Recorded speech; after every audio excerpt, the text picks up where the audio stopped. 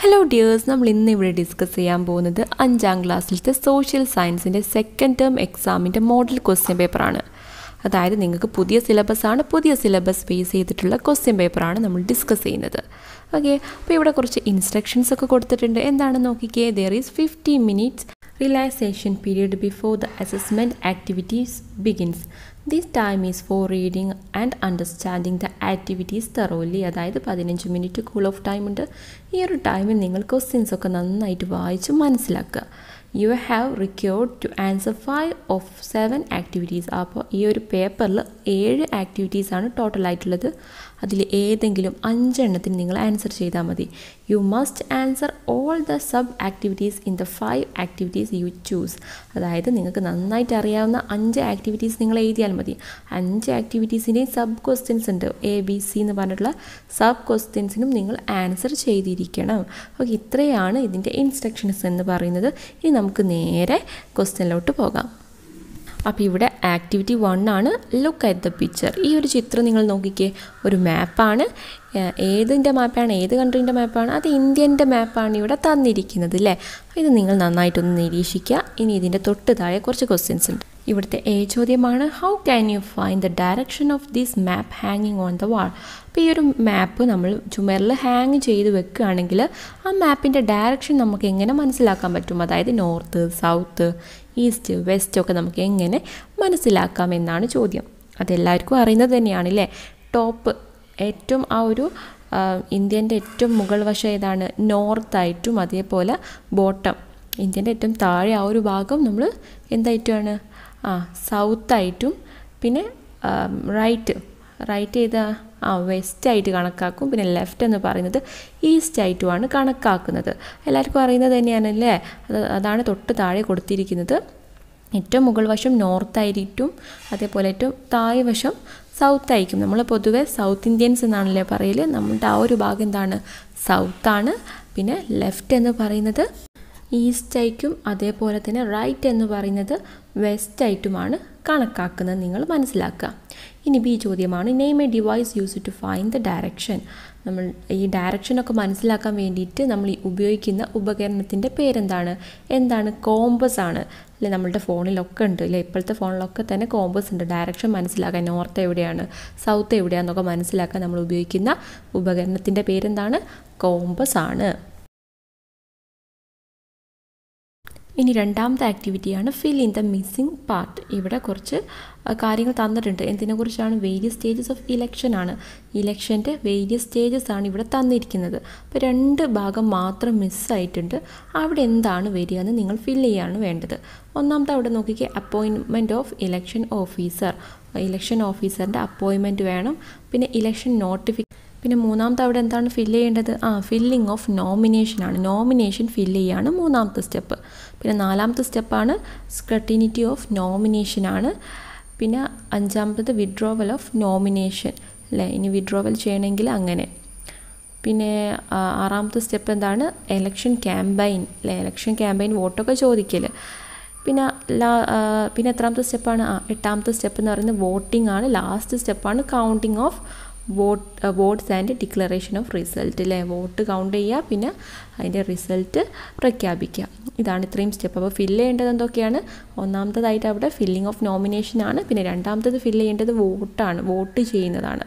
Okay, ഇനി അടുത്തത് ഇവിടുത്തെ ബി ചോദ്യമാണ്, right any 3 function of election. ഇലക്ഷൻ്റെ 3 ഫങ്ഷൻസ് എഴുതാനാണ് പറഞ്ഞിരിക്കുന്നത്. അപ്പോൾ ഇവിടെ നോക്കിക്കേ. ഇവിടെ ആൻസർ ആയിട്ട് ആക്ടിവിറ്റി 2B നോക്കിക്കേ കേട്ടോ. ഒന്നാമത്തത് ഫോംസ് ഗവൺമെൻറ് ഫോം ചെയ്യുന്നുണ്ട്. രണ്ടാമത്തത് പ്രൊവൈഡ് റെപ്രസെൻറ്റേഷൻ ടു ഓൾ. എല്ലാവർക്കും ഒരു റെപ്രസെൻറ്റേറ്റീവായിട്ട് ഒരാൾ വരുന്നുണ്ട്. പിന്നെ 3 ഡെവലപ്സ് ലീഡർ ഡെവലപ്പ് ആവുന്നുണ്ട്. പിന്നെ സ്ട്രെങ്തൻ ഡെമോക്രസി സ്ട്രെങ്തൻ ചെയ്യും. പിന്നെ എഡ്യൂക്കേറ്റ് വോട്ടർമാരെ എഡ്യൂക്കേറ്റ് ചെയ്യാൻ പറ്റും. ഇതിൽ ഏതെങ്കിലും 3 എഴുതിയാൽ മതി. ഇനി ഇവിടുത്തെ ആക്ടിവിറ്റി 3 ആണ്. Look at the picture that shows some of the changes that the invention of the wheel brought to human life. അതായത് ഇൻവെൻഷൻ ഓഫ് വീൽ എന്ന് പറഞ്ഞാൽ എന്താണ്? നമ്മുടെ ഈ ചക്രത്തിൻ്റെ കണ്ടുപിടുത്തം മനുഷ്യ ജീവിതത്തിൽ തന്നെ വലിയ വലിയ മാറ്റങ്ങളൊക്കെ കൊണ്ടുവന്നിട്ടുണ്ട്. അതിൻ്റെ ചെറിയൊരു ചിത്രമാണ് താഴെ കൊടുത്തിരിക്കുന്നത്. കണ്ടില്ലേ? ഇവിടുത്തെ ചോദ്യമാണ് what other changes occur in human life with the advent of the wheel? Prepare A not. ഒരു നോട്ട് തയ്യാറാക്കാനാണ് എന്തൊക്കെ ചേഞ്ചസ് ആണ് വീല് കണ്ടുപിടിച്ചത് കൊണ്ട് ഉണ്ടായതെന്നുള്ള ചെറിയൊരു നോട്ട് ഇവിടെ എഴുതാനാണ് പറഞ്ഞിരിക്കുന്നത്. അപ്പോൾ ഇവിടുത്തെ ആൻസറായിട്ട് നമുക്ക് പറയാം എന്തൊക്കെയാണ്? ട്രാവൽ ബിക്കം ഫാസ്റ്റ് അല്ലേ, നമുക്ക് പെട്ടെന്ന് യാത്ര ചെയ്യാൻ പറ്റി. അതേപോലെ longer distance could be covered, കുറേ ദൂരം നമുക്ക് ട്രാവൽ ചെയ്യാൻ പറ്റും. അതേപോലെ ലെസ് വർക്ക് ലോഡാണ്, എന്താണ് നമുക്ക് അത്ര വർക്ക് ലോഡൊക്കെ കുറഞ്ഞ് കിട്ടി. അത് നമ്മളുടെ ഈ ചുമലിലായിരുന്നു കൊണ്ടുപോകൽ. പക്ഷേങ്കിൽ ഇപ്പം എന്താണ്, ഈ വീല് വന്നതുകൊണ്ട് തന്നെ ഇങ്ങനെ കാർട്ടായിട്ടൊക്കെ സാധനങ്ങളൊക്കെ കൊണ്ടുപോകാൻ പറ്റും. പിന്നെ more goods could be carried, കുറേ ഗുഡ്സുകളൊക്കെ അല്ലെങ്കിൽ കുറേ സാധനങ്ങളൊക്കെ നമുക്ക് ഒരു സ്ഥലത്ത് നിന്ന് വേറൊരു സ്ഥലത്തേക്ക് കൊണ്ടുപോകാൻ പറ്റും. അപ്പോൾ ഇത്തരം കാര്യങ്ങൾ നിങ്ങളവിടെ എഴുതുക. ഇനി ബി ചോദ്യമാണ് list the 3 major modes of transport that we use today and give example of each. അതായത് നമ്മളിപ്പോൾ യൂസ് ചെയ്യുന്ന 3 മോഡ്സ് ഓഫ് ട്രാൻസ്പോർട്ട് ഏതൊക്കെയാണെന്നാണ് ചോദ്യം. ഏതൊക്കെ നമുക്ക് പറയാം? ലാൻഡ് ട്രാൻസ്പോർട്ട്, വാട്ടർ ട്രാൻസ്പോർട്ട്, അതേപോലെ തന്നെ എയർ ട്രാൻസ്പോർട്ട്. Land ട്രാൻസ്പോർട്ടായിട്ട് road ട്രാൻസ്പോർട്ടാണ്. അതേപോലെ വാട്ടർ ട്രാൻസ്പോർട്ടായിട്ട് എന്താണ്? സീ ട്രാൻസ്പോർട്ട്, കടലിലൂടെയുള്ള യാത്ര. പിന്നെ എയർ ട്രാൻസ്പോർട്ടായിട്ട് നാഷണൽ എയർ ട്രാൻസ്പോർട്ടായിട്ട് നിങ്ങൾക്ക് എഴുതാം. ഇനി മൂന്നാമത്തെ ചോദ്യമാണ് which country has the second largest road network in the world? നമ്മളുടെ ലോകത്ത് തന്നെ രണ്ടാമത്തെ ഏറ്റവും കൂടുതൽ റോഡ് നെറ്റ്വർക്ക് ഉള്ള രാജ്യം ഏതാണെന്നാണ് ചോദ്യം. ഏതാണ്? ഓപ്ഷൻസ് അവിടെ കൊടുത്തിട്ടുണ്ട്. China, India, England, Germany. ഏതാണ്? ഇന്ത്യയാണ് കറക്റ്റ് ആയിട്ടുള്ള ഉത്തരം. ഇവിടുത്തെ നാലാമത്തെ ആക്ടിവിറ്റിയാണ് ഫിൽ ഇൻ ദ ബ്ലാങ്ക്സ് ആണ്. അതായത് ഇവിടെ ഈ ഒരു പിന്നെ ഫ്ലോ ചാർട്ടിൽ കുറച്ച് ഭാഗങ്ങൾ പൂരിപ്പിക്കണം. എന്തൊക്കെയാണ്? ഡെമോക്രസി ക്യാരക്ടറിസ്റ്റിക്സ് ആണ് ഇവിടെ കൊടുത്തിരിക്കുന്നത്. അപ്പോൾ കുറച്ച് ഭാഗം നമ്മളോട് ഫിൽ ചെയ്യാനാണ് പറഞ്ഞിരിക്കുന്നത്. ഒന്നാമത്തെ നോക്കിക്കേ, the supreme power being to the dash. അപ്പോൾ അവിടുത്തെ ആൻസർ എന്താ വരിക? ദ പീപ്പിൾ ആണ്. The supreme power belongs to the people ആണ്. രണ്ടാമത്തതാണ് the rule of law ഇൻഷ്യൂർ dash before law. എന്താണ്? The rule of law ഇൻഷ്യൂർസ് equality before law. അല്ലേ, ലോൻ്റെ മുന്നിൽ എല്ലാവരും എന്താണ്? ഈക്വലാണ്. പിന്നെ free and fair dash election. അല്ലേ, ഫ്രീ ആൻഡ് ഫെയർ ഇലക്ഷനാണ്. നാലാമത്തത് വരുന്നത് dash media that help to connect the people and the government.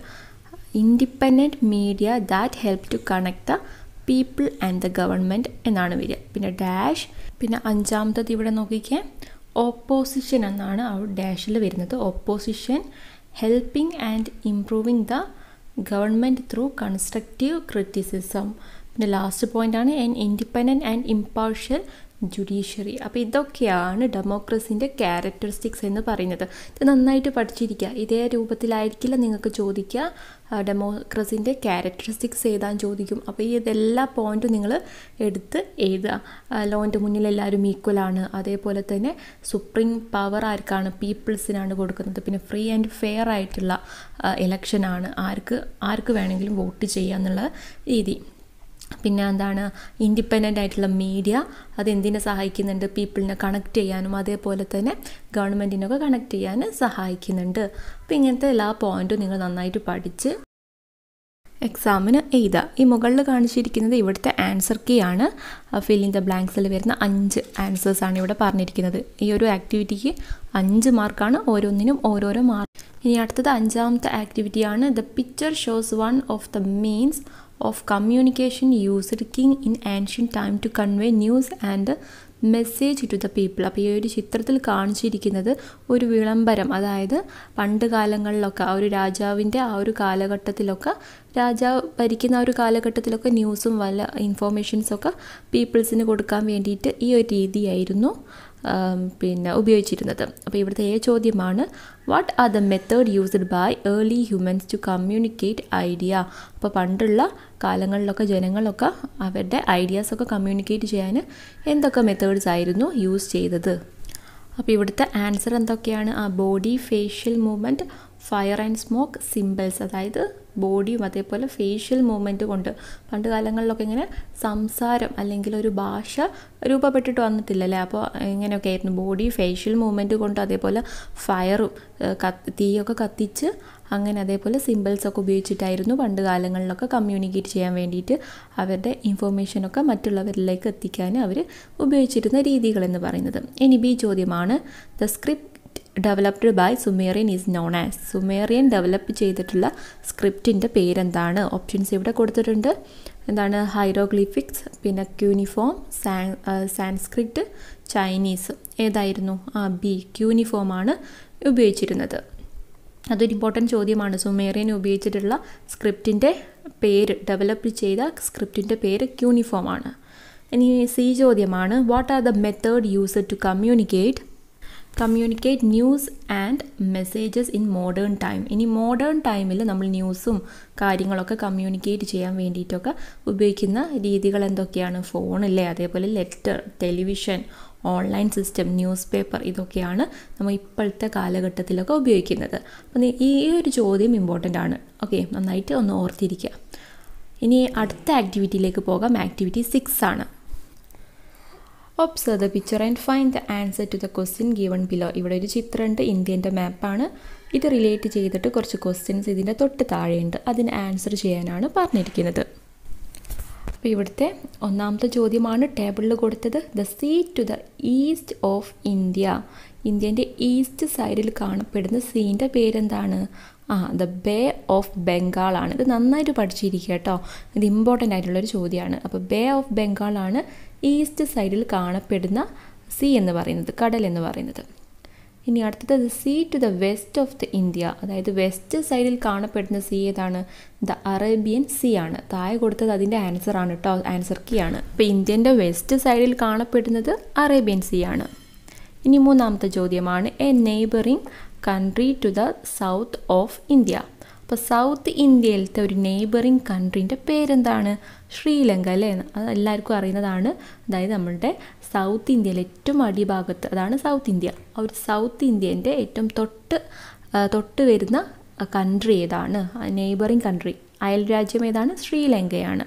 നാലാമത്തെ ചോദ്യം, the southern most union territory of India. ഇന്ത്യൻ്റെ സദേൺ മോസ്റ്റ് യൂണിയൻ ടെറിട്ടറി ഏതാണ്? ഉത്തരം വരുന്നത് മാഹിയാണ്. ഇനി അഞ്ചാമത്തെ ചോദ്യമാണ്, in which part of India is Arunachal Pradesh located. Arunachal Pradesh ഇന്ത്യൻ്റെ ഏത് ഭാഗത്താണ് ലൊക്കേറ്റ് ചെയ്തിരിക്കുന്നത്? ഏത് ഭാഗത്താണ്? നോർത്ത് ഈസ്റ്റേൺ പാർട്ടാണ്. ഏറ്റവും മുകൾ ഭാഗത്തും അതേപോലെ ഈസ്റ്റ് സൈഡിലോട്ടുമായിട്ടാണ് അരുണാചൽ പ്രദേശ് ലൊക്കേറ്റ് ചെയ്യുന്നത്. അപ്പോൾ നിങ്ങൾ ഇത് നന്നായിട്ട് ഓർത്തിരിക്കുക. നമ്മുടെ ഈസ്റ്റേൺ സൈഡിൽ, ഇന്ത്യൻ്റെ ഈസ്റ്റേൺ സൈഡിൽ കാണപ്പെടുന്ന സീ ആണ് bay of Bengal. West സൈഡിലാണെങ്കിൽ Arabian sea ആണ്. അതേപോലെ സൗത്ത് ഇന്ത്യൻ്റെ ഒരു അയൽ രാജ്യമാണ് ശ്രീലങ്ക. പിന്നെ ഇന്ത്യൻ്റെ സദേൺ മോസ്റ്റ് യൂണിയൻ ടെറിട്ടറിയാണ് മാഹി. ഇങ്ങനത്തെ കാര്യമൊക്കെ ഒന്ന് ഓർത്തിരിക്കുക. ഇനി last ആക്ടിവിറ്റിയാണ് activity 7. Observe the outline of village panchayat in Kerala. കേരളത്തിലൊരു village പഞ്ചായത്താണ് ഇവിടെ കാണിച്ചിരിക്കുന്നത്. അതിൻ്റെ ഔട്ട്ലൈനാണ്. ഏതാണ് നോക്കിക്കേ? വനിയംകുളം ഗ്രാമപഞ്ചായത്താണ് ഇവിടെ കാണിച്ചിരിക്കുന്നത്. ഇത് ബേസ് ചെയ്തിട്ട് കുറച്ച് ചോദ്യങ്ങളുണ്ട്, നോക്കിക്കേ. ചോദ്യമാണ്, find out what the given indicate on മാപ്പ്. മാപ്പിൽ ഇൻഡിക്കേറ്റ് ചെയ്തത് എന്തൊക്കെയാണ്? ചെറിയ ബോക്സ് നോക്കിയ കുറേ കാര്യങ്ങൾ അതിൽ നിന്ന് നമുക്ക് മനസ്സിലാക്കാം. ഒന്നാമത്തത് ഡിസ്ട്രിക്ട് ബൗണ്ടറി, അതേപോലെ പഞ്ചായത്ത് ബൗണ്ടറി, റെയിൽവേ ലൈൻ. അത് കണ്ടില്ലേ, ഒരു ക്രോസ് ആയിട്ട് ഇങ്ങനെ വെട്ടിട്ട പോലെ കുറേ ഒരു വരമ്പൽ ഇങ്ങനെ കുറേ ചെറിയ ചെറിയ വരകൾ, അതെന്താണ്? റെയിൽവേ ലൈനാണ്. പിന്നെ അതേപോലെ റിവറാണ്. ഇതൊക്കെ നമുക്ക് ആ ഒരു മാപ്പിൽ നിന്ന് മനസ്സിലാക്കാൻ പറ്റുന്നുണ്ട് അല്ലേ? ഇനി അടുത്ത ചോദ്യം എന്താണ്? Which major mode of transport run parallel to the Bharathapuzha river. അപ്പോൾ ഭാരതപ്പുഴ റിവറിലൂടെ പാരലായിട്ട് കടന്നു പോകുന്ന ഒരു മോഡ് ഓഫ് ട്രാൻസ്പോർട്ട് ഏതാണെന്നാണ് ചോദ്യം. ഏതാണ് അവിടെ? റെയിൽവേ ആണ്. നിങ്ങൾ നോക്കുക കേട്ടോ, ആ ഒരു മാപ്പിൽ ഒന്ന് നോക്കിയാൽ നിങ്ങൾക്ക് മനസ്സിലാകും ഏതാണെന്നൊക്കെ. പിന്നെ സി ചോദ്യമാണ്, list 2 geographical features of your own village. നിങ്ങളതായിട്ടുള്ള വില്ലേജിൽ കുറച്ച് ഫീച്ചേഴ്സ് നിങ്ങൾ ഡിസ്ക്രൈബ് ചെയ്യുക. എങ്ങനെയൊക്കെയാണ് നിങ്ങളുടെ വില്ലേജിൽ ഫീച്ചേഴ്സൊക്കെ ഒന്ന് ഡിസ്ക്രൈബ് ചെയ്യാനാണ്. അതിനൊരു മാർക്കാണ് ലഭിക്കുക. അപ്പോൾ ഇത്രയാണ് ചോദ്യങ്ങൾ എന്ന് പറയുന്നത് ഈ ഒരു ക്വസ്റ്റ്യൻ പേപ്പറിൽ. അപ്പോൾ നിങ്ങൾ എന്ത് ചെയ്യുക? നന്നായിട്ട് നിങ്ങൾ പഠിക്കുക. നന്നായിട്ട് പഠിച്ചാൽ ഉറപ്പായിട്ടും നിങ്ങൾക്ക് A ഗ്രേഡ് തന്നെ ലഭിക്കും. പിന്നെ എല്ലാവർക്കും എക്സാം എഴുതുന്ന എല്ലാ കുട്ടികൾക്കും തന്നെ ഓൾ ദ ബെസ്റ്റ്. നന്നായിട്ട് എക്സാം എഴുതുക. എക്സാമിൻ്റെ ആൻസർ കീ നമ്മൾ ഈ ഒരു ചാനലിൽ തന്നെ അപ്ലോഡ് ചെയ്യുന്നതായിരിക്കും കേട്ടോ. അപ്പോൾ എല്ലാവർക്കും ഓൾ ദി ബെസ്റ്റ്. പിന്നെ എൻ്റെ ചാനൽ ആദ്യമായിട്ടാണ് കാണുന്നതെങ്കിൽ ലൈക്ക് ചെയ്യുക, ഷെയർ ചെയ്യുക, അതേപോലെ തന്നെ സബ്സ്ക്രൈബും ചെയ്യുക. താങ്ക്